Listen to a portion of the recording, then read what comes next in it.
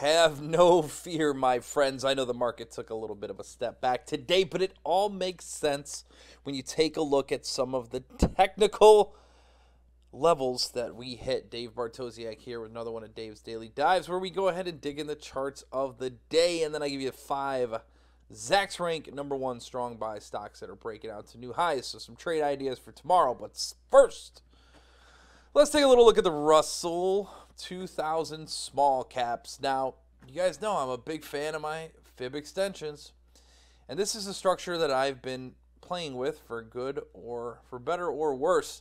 Is this mid-August to October move? Then you can see the retrace back to the 38.2 and extensions. So first stop 23.6, kind of stall out. Come back to retest this sort of 15.15 level. You have the 50-day right there, so obviously that's going to come into play also. That provided plenty of support. And then this 23.6 provides resistance. We break up through that 38.2% extension to the 50% extension. Also happen to coincide with that all-important psychological 1600 level. And what happens? First of all, yesterday we can't quite get over it. Today we do, and then reverse. So not so bueno in the short term here. But this is what I think happened. I think we blew through this 1578, came hunting for some stops on the south side of that, certainly hit them. So we'll see if this can continue. Now, if the selling pressure does continue right here, this 1560 level, basically, so we had, okay, so here's today is Tuesday, right? You got last Friday and then last Thursday. So last Thursday's low, pretty much spot on with this wick here. So that's what you need to look at, sort of the short-term line in the sand, that 1560 level on the Russell. Should we get into that and it breaks that, then we could have the 50-day come into play, but that seems like an awful long ways away. And basically the way that we've seen the Russell recently, you know, we kind of retrace slowly. It's not like a dramatic drop. When you have these down days, they're typically followed by a day in the green.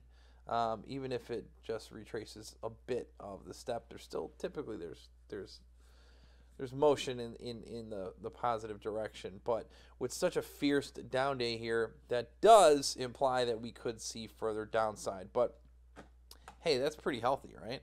Only one day to the downside. We still haven't taken out Thursday's lows, so really very high likelihood that we continue to go higher still on the Russell. Then we're going to look at the NASDAQ Composite, because this was the other index that was most affected by the action today. And I mean, you just zoom out and just behold the NASDAQ Composite. Buy the dip, continue to buy the dip, give it some time, let it get into the 50-day. If you're got a ton of money on the sidelines, obviously you don't want to chase it. Had intraday all-time high just today, starting to come down a little bit.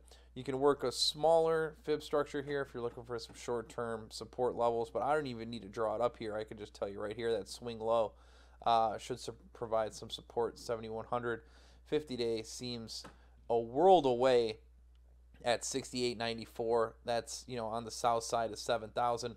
A retest of 7,000 would be healthy here. I don't even think we get there. I think 7,100 maybe, but that would take a few days. I don't think we're seeing sharp selling here. Just, you know, kind of stalled out after the open today, and then more of an exhaustion of buying is what it seemed like, rather than anything more negative than that. Last thing I want to look at, I had this in my write-up tonight.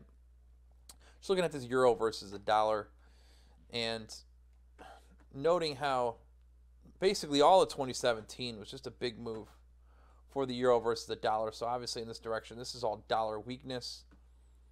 Pulled back, broke below that 50-day moving average and on through the 23.6. I know that's kind of a in-betweener fib level not a lot of people look at, but that's kind of my first step that I look at. So this move in the fall is really just a counter trend move. Didn't develop into anything dramatic. That has since broken, and now here we are back above the 50-day. Came down, confirm, and now the buyers have it. Huge breakout. Now this was a risk-on day for the markets also.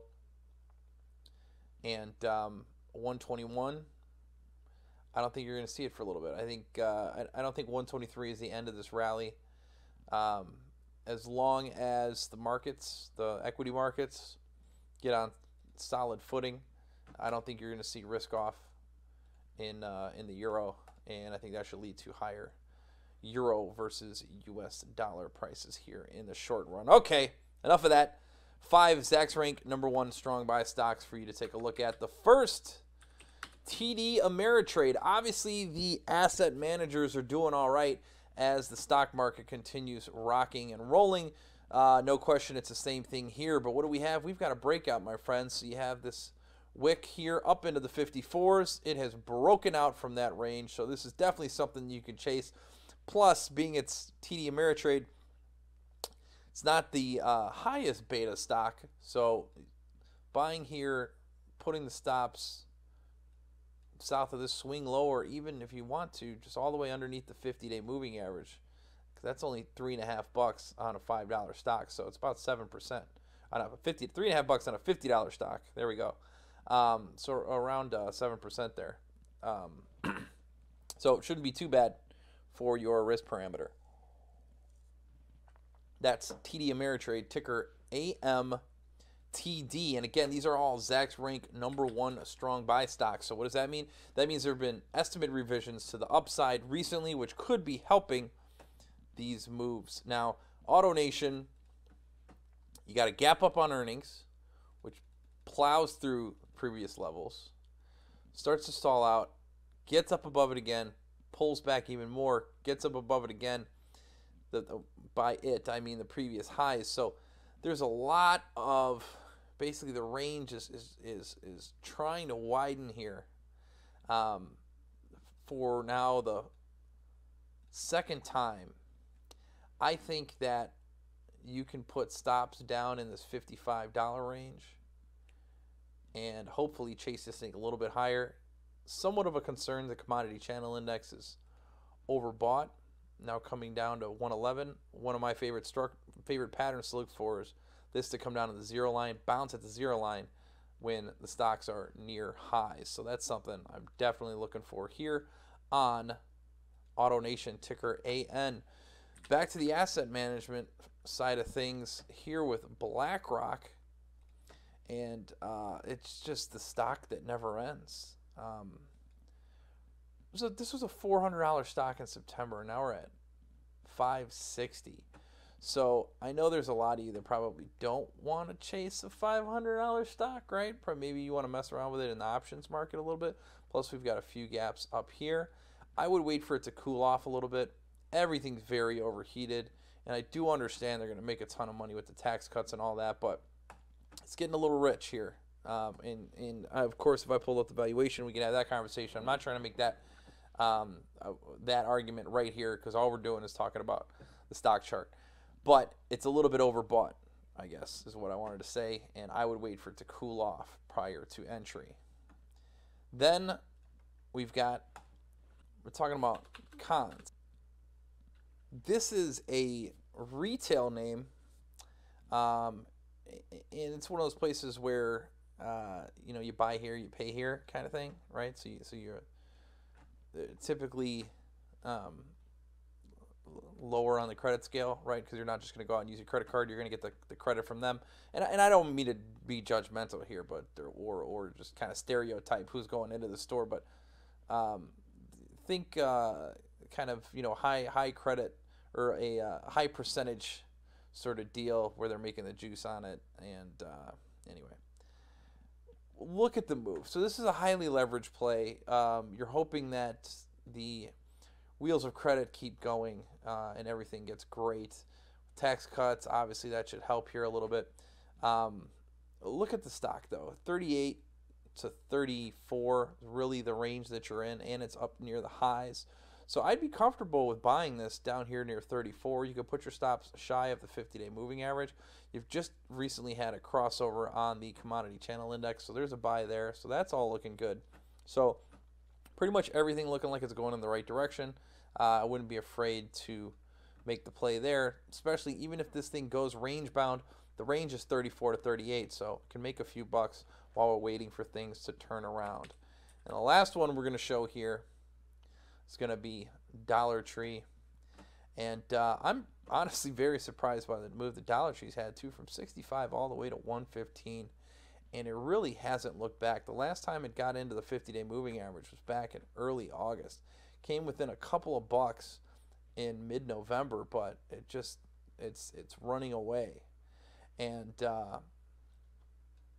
if this is something that you want to chase, I would wait till this commodity channel index came down just a bit. We have had spikes in it before, way up over that $200 range or 200 range. Oftentimes, though, when it spikes, it does retrace a little bit, give you another opportunity to get in after it cools off a little bit. So that's what I'd be waiting for there on Dollar Tree. Okay, folks, that's all I got for you here today on Dave's Daily Dive. Be sure to follow me on Twitter at Bartosiastics to catch up on all of the fun antics that I have here on Zacks. Also, I am the editor of the Momentum Trader and Surprise Trader, so if you want to hear more Dave, you know where to go. Thanks so much for hanging out with me here on Dave's Daily Dive. I'll see you all soon.